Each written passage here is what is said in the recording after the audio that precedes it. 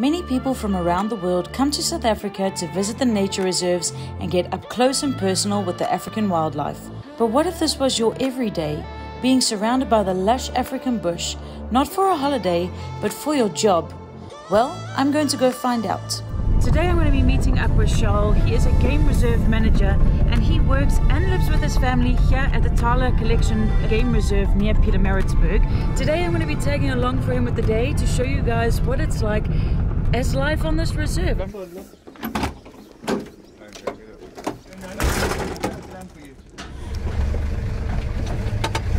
So what's the plan for this morning? I'm going to go drop off my staff in various places.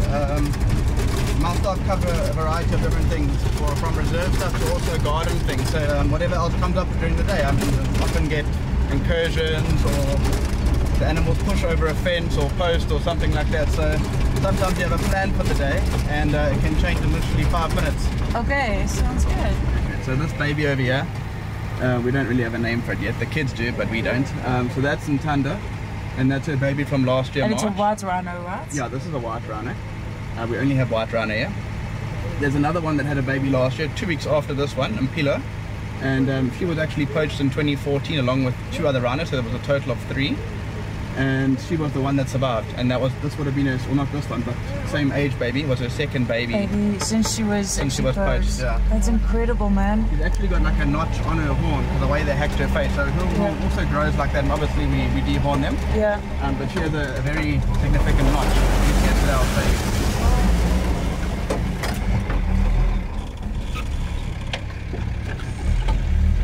Back to the stone ages of no power steering. Oh, the heavy steering. Okay, so what happened? What year was this? For the hippos. Yeah, but what year? 2014, 2012? Yeah, 2015. 2015. 2015. So Bongani has been with us for many years. He now works the pool area and the guest area here. But a couple of years ago he was working security, and early one morning, I don't know exactly how it happened, but he was basically somehow cornered a hippo somehow, just by walking, and unknowingly did it. And the hippo took out all its frustrations on this man. So you can see the scarring and everything else. And the whole arm basically was severed. Man. Yeah, all the way up. And he managed to get himself eventually up on a ledge. And pull out the arm. And managed to, once he got away from the hippo, managed to get up on a ledge and get to some of the staff who helped him. I just met Bongani, and his story is that he bumped into a hippo while he was a security guard here, and his arm was mauled. Luckily he's only left with the scars, which is, I think, pretty cool that he gets to tell the story, because if you did not know, the most of the deaths in Africa happen by hippos. These are quite aggressive animals, quite territorial. They do well on land and they do well in the water. So yeah, you're definitely not going to win from one of those huge animals.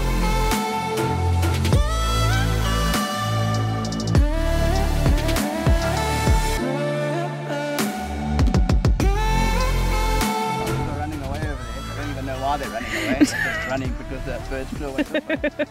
They're still looking very confused. Like they wanted to come drink water, but they're not too sure why they're going that way. How do you how do you tell if there are hippos in the water, for example? What are some key points that you can determine whether they are in the water or not? Well, visual is obviously one.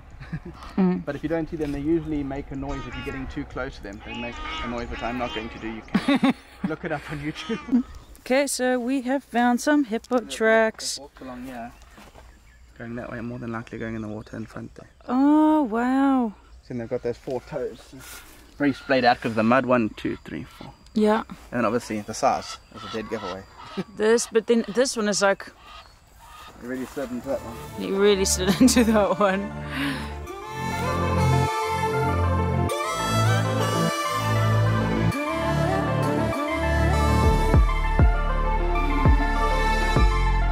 There are some zebras coming up, and I mentioned to Charl that they are my favorite animals, and he's like, ugh, no, horrid creatures. And he just continued explaining like all the animals that they kill. So I'm like, wow, man, they're not as cute as they seem, but there is a baby coming up that is so friggin' cute. She is pregnant, and Charl is saying that they are pregnant for just over a year. Can you imagine that? Carrying a child around for so long. And this one? Busy farting. It's busy farting. So the zebra on the right is called Stumpy. Look at his little tail, man. Oh. So yeah, he probably lost it from something biting it off, he said. More than likely another stallion. Oh, another stallion, so another zebra. Okay, they are pretty rough animals. Okay, so Charl, how can you tell the difference between a male and a female? Because you said this is like a lone male. If you look at the top of the horns or the ossicles, they're actually a lot thicker on a male and actually bald on top, just like the human species usually goes. And if they're females, then they're a lot thinner and they've actually got the hair covering the top.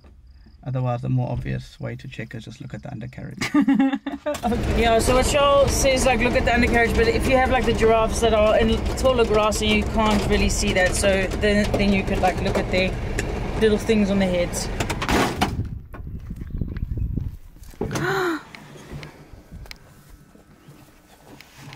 They're moving Oh, around I can see. Hi. Oh, but just know that one of them get electrocuted. No, I think this is the earth. They've got a nest around it. So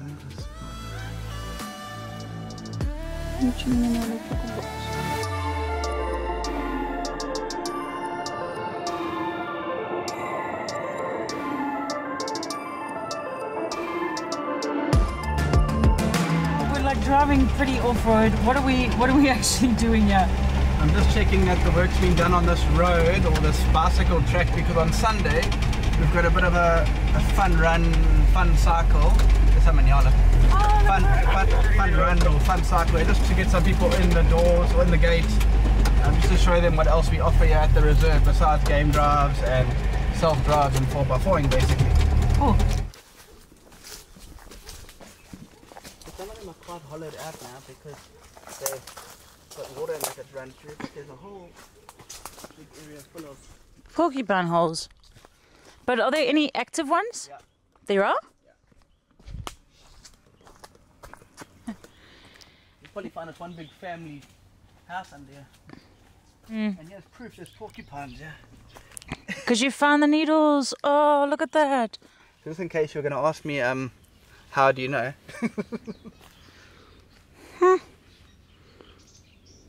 There's a Cape porcupine, they get really big in there.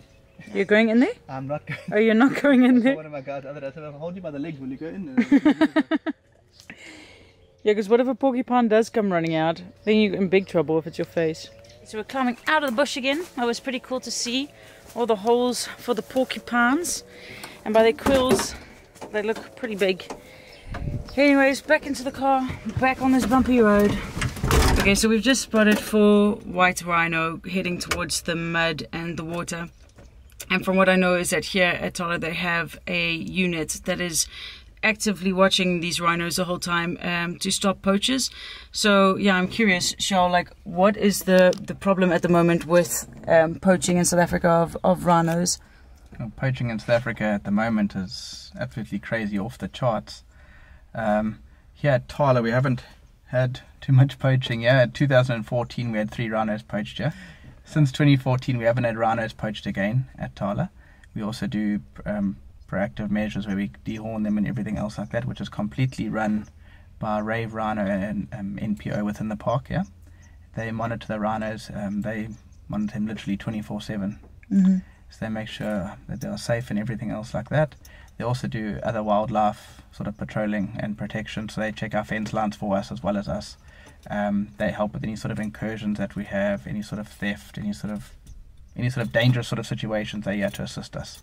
But their main cause is here to protect the rhinos. Another issue that comes along with the reserve with wild animals is the snaring or the hunting of animals.